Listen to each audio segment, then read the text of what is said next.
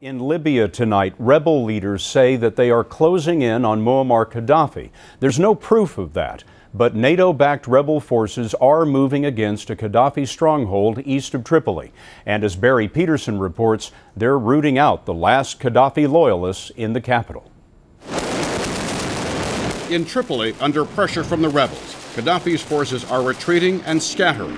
And while the rebels now control most of the country, Qaddafi still has the loyalty of tribal areas where he could hide, including Sirte, where he was born. But rebels are reinforcing their attack on Sirte, aided by NATO-coordinated British fighter jets. Now, there is growing alarm about Qaddafi's looted weapons arsenal, up to 30,000 shoulder-launched missiles, which can down a commercial jet.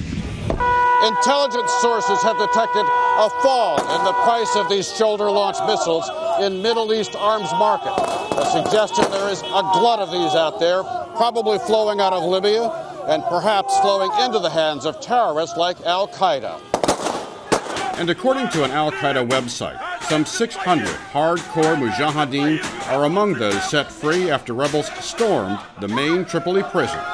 One thing still working for Qaddafi is his propaganda machine, a satellite TV channel based in Syria.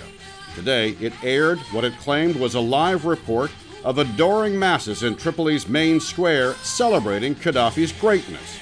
In truth, rebels took the square their first night in the city, and people come here to celebrate, all right, celebrate the end of Qaddafi.